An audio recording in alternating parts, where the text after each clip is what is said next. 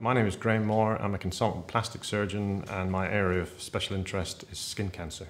We have been using electrochemotherapy in this hospital for just over 4 years.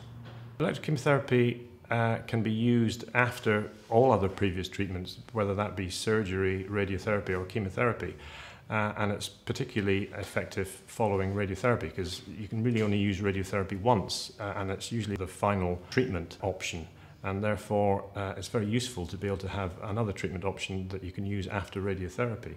The nice thing about electrochemotherapy is you can repeat it as often as you need to, up to a point, and you can have 2, 3 or even 4 treatments. In a case like melanoma or breast cancer, where the patient has spent years going through all the other treatments one by one, particularly surgery, then chemotherapy, then radiotherapy, really reached the end of the line in some patients. So it's wonderful that we now have a new treatment, electrochemotherapy, which can be used after all other treatments have been used.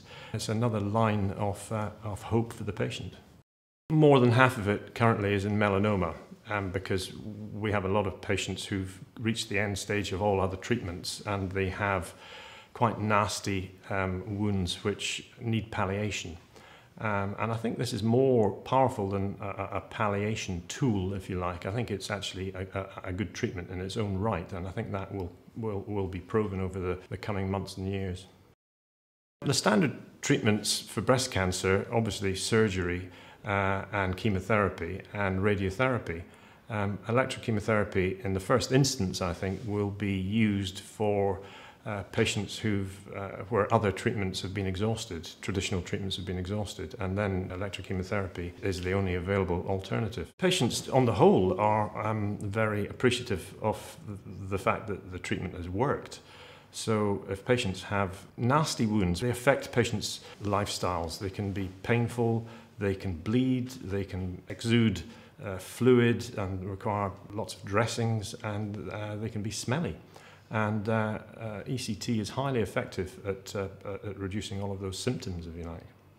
As we get more experience with this treatment and as the evidence increases, we're using it more and more.